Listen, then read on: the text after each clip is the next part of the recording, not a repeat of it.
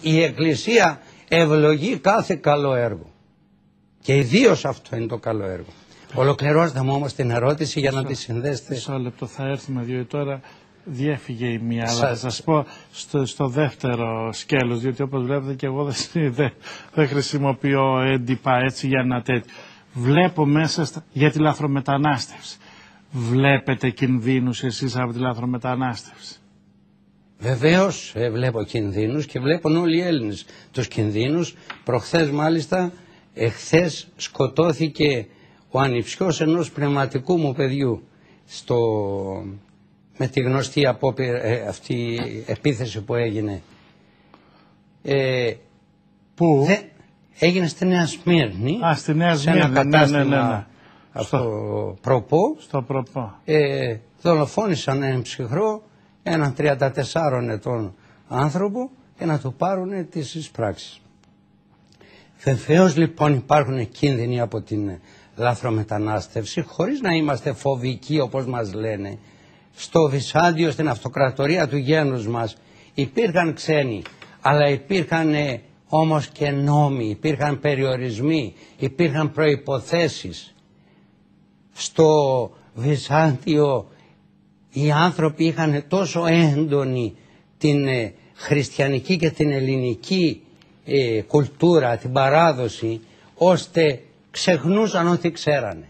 Σήμερα τι να δουν οι άνθρωποι, τι δείχνει η τηλεόραση, τι δείχνουν οι πολιτικοί μας, τι δείχνουμε εμείς οι εκκλησιαστικοί άνθρωποι. Και επιτέλους, αφού είμαστε τόσο προσιλωμένοι στην ΕΟΚ και στις οδηγίες της, γιατί δεν ακολουθούμε τις οδηγίες της ΕΟΚ, που λέει ανάλογα με το ποσοστό του πληθυσμού ενός κράτους θα έχει και τους μετανάστες? Γιατί δεν εφαρμόζουμε το πολύ απλό? Όποιος αλλοδαπός συλλαμβάνεται για κακούργημα, για αξιόπινη πράξη, θα απελάβνεται και θα δίδεται να δικαστεί και να παραμείνει και να εγκλειστεί στις φυλακές του κράτους που ανήκει.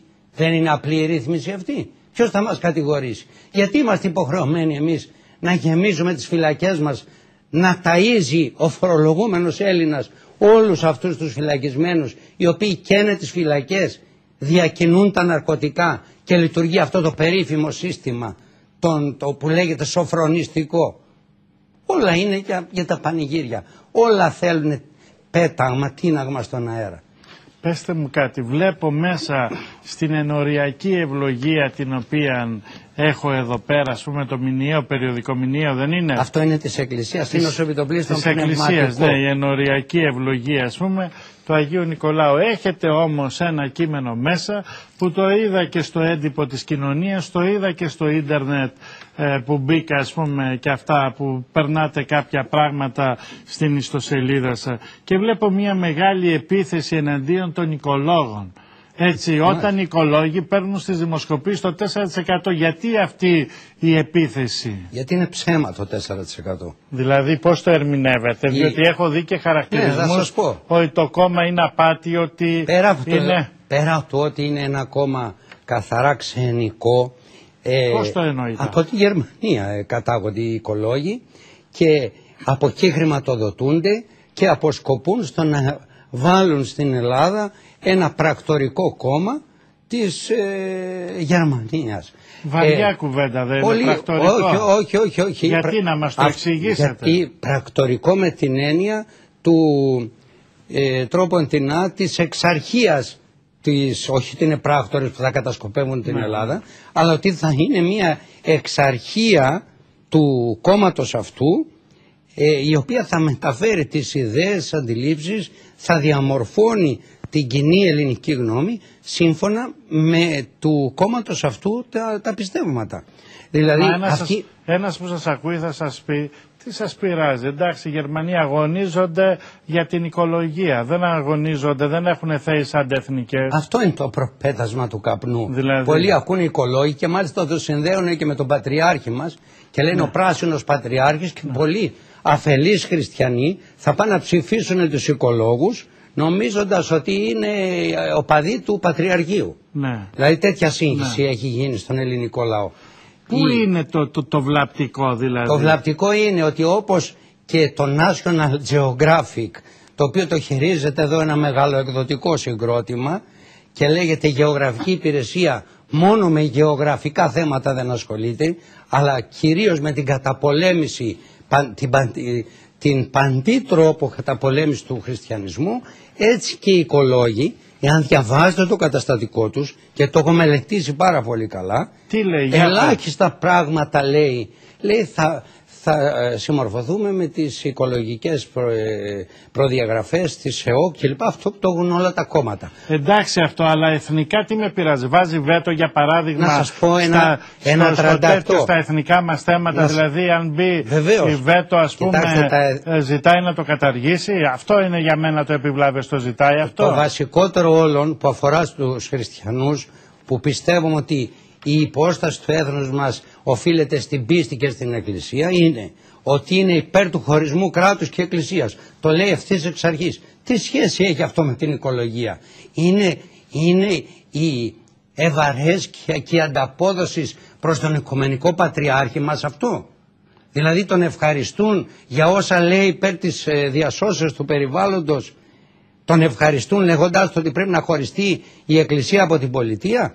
Είναι θέμα δικό τους. Άλλο μεπτόν, έτσι. Το μεπτό είναι ότι πρέπει οι μειοψηφίες στην Ελλάδα να καταξιωθούν, να έχουν κύριο λόγο. Πολλές δε φορές όταν πρεσβεύουν το πολιτικό σορθό πρέπει να υπερισχύουν ακόμη και της πλειοψηφίας. Δεν είμαι πρόχειρος, αν ήξερα ότι θα κάναμε αυτή τη συζήτηση θα σας έφερνα το καταστατικό του σήμερα, να σας πω επακριβώς και να σας διαβάσω τα άρθρα. Βεβαίως υπάρχει στην ιστοσελίδα τους, τα έχουμε δει. Είπα όμως στην αρχή ότι είναι πλαστό το 4%. Για ποιο λόγο? Διότι κατ' επανάληψη η κοινωνία εζήτησε από όλες αυτές τις δημοσκοπικές εταιρείες να πληρώσει, να συμπεριληφθεί και η κοινωνία στη δημοσκόπηση. Και αρνούνται συνεχώς. Ούτε να τους πληρώσεις δεν θέλουν. Το αρνούνται διαρρήδη. Οι δε οικολόγοι χωρίς να το ζητήσουν τους βάζουν μέσα, τάχα ότι πήραν ήδη το 4%. Άρα λοιπόν εδώ έχουμε ανταλλάγματα. Γίνεται μια συνεννόηση στη Γερμανία. Ξέρετε, εμείς θα σας δώσουμε, γιατί ξέρετε ότι τα ευρώ κάθε κράτους, τουλάχιστον του δικού μας, κόβονται στη Γερμανία. Θα σας κόψουμε τα παραπάνω ευρώ, γιατί δεν έχουμε δικαίωμα εμείς να κόβουμε πλέον, να κόβουμε νομίσματα εδώ στην πατρίδα μας. Θα σας κόψουμε αυτά που θέλετε εσείς, αλλά θα ενισχυθεί αυτό το κόμμα και μη σας παραξενεύσει, η φθορά των κομμάτων αυτών θα αναδείξει τελικά ένα ξένο κόμμα και θα έρθει η γερμανική κατοχή δια της ψήφου του ελληνικού λαού σε λίγο καιρό. Διότι εκεί πάνε τα πράγματα. Ήδη τηλεοπτικοί σταθμοί και εφημερίδες αγοράζονται από το εξωτερικό.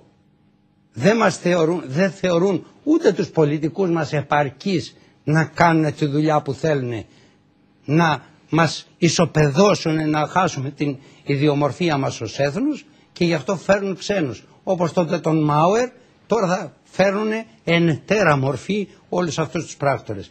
Και ένα τελευταίο που το ξεχάσαμε και θα μείνει. Για τον Καποδίστρια με ρωτήσατε αν τον έσωσε η Παναγία. Ναι.